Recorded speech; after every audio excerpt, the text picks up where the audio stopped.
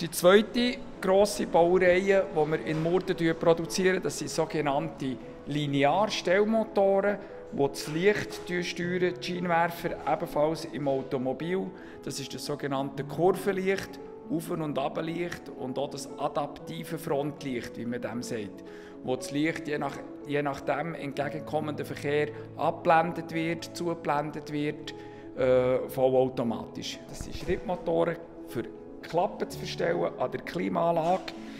Wir sehen hier die verschiedenen Klappen an dieser Klimaanlage, die gesteuert werden über ungefähr 12 verschiedene Antriebe, die wir hier in Murten herstellen.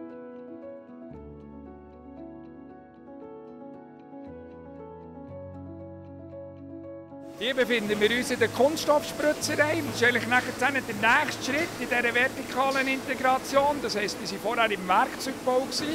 Dort sind die Werkzeuge hergestellt worden, zuerst designt worden, nachher gefräst, gedreht, gebohrt, geschliffen und so weiter und montiert worden. Und hier werden die Werkzeuge jetzt gebraucht. Das heisst, hier werden Kunststoffteile mit diesen Werkzeugen hergestellt, sogenannt gespritzt. Ein wichtiger Teil für uns ist ebenfalls so, etwas, was man immer wieder hört, hier, ist die sogenannte Digitalisierung, die natürlich auch bei uns sehr spannend ist.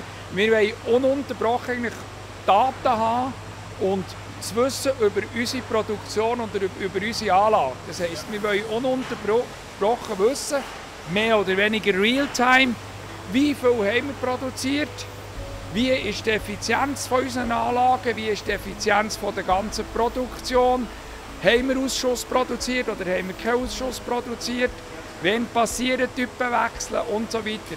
Das ist eigentlich der Teil der Digitalisierung, der uns sehr fest beschäftigt, dass wir ununterbrochen Anzeigen haben und eigentlich im Werk sehen können, wie ist der Stand unserer Produktion. Johnson Electric, wie wir schon gesagt haben, ein Konzern, der das Mutterhaus in Hongkong ist.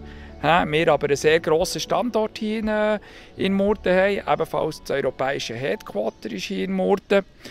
Und vorher waren wir auf dem Rundgang. Wir hatten einige Bereiche von diesem Rundgang hat man gesehen.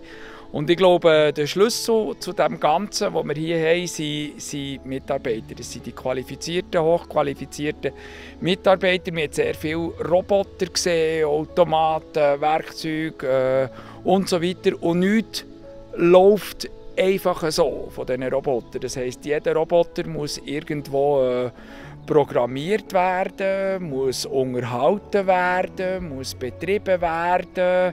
Jedes Werkzeug muss von irgendjemandem konstruiert werden.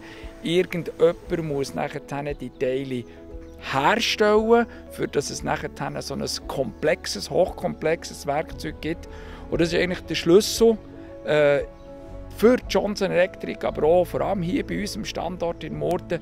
Das sind unsere Mitarbeiter, die hochqualifizierten Mitarbeiter, die wir brauchen, dass wir in dieser Effizienz und auf diesem Niveau produzieren können in der Schweiz.